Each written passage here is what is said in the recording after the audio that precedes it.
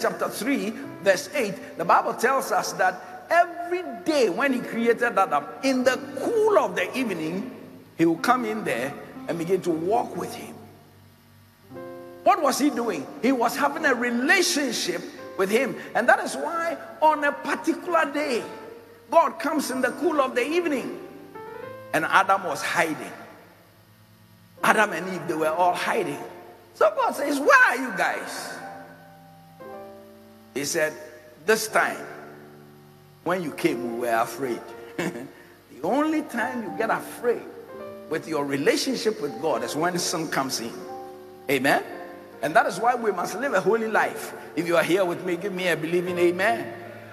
Because what sin does is that sin gives you a sense of guilt. And when you carry that sense of guilt, you can't have the fellowship you must have. Now, when we were young believers, it was very easy to know that a Christian brother or sister is not living right. Without even praying. You see that suddenly we're doomed. Suddenly we're doomed.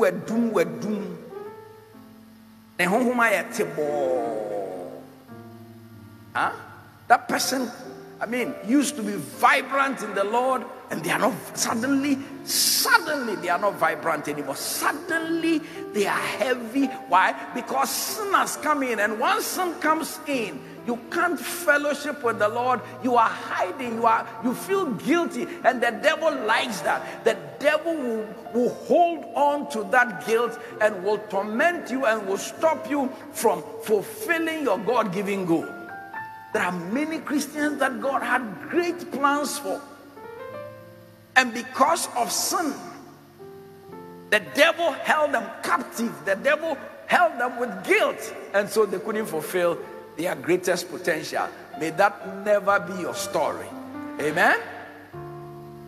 By mistake, if sin comes in, please, I'm saying by mistake, because the normal thing is that sin must not come in. Are you here with me? Tell somebody the normal sin is that sin must not come in.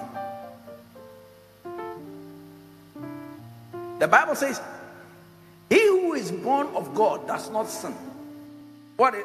In fact, it should be interpreted, he who is born of God does not live in sin. Amen.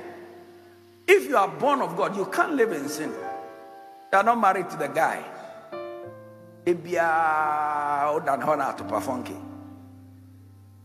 And you are okay. There's something wrong with you. You are not born of God. Born of God, and you are stealing from your boss, stealing in the shop. You are not born again. Because if you are born of God, you don't live in sin.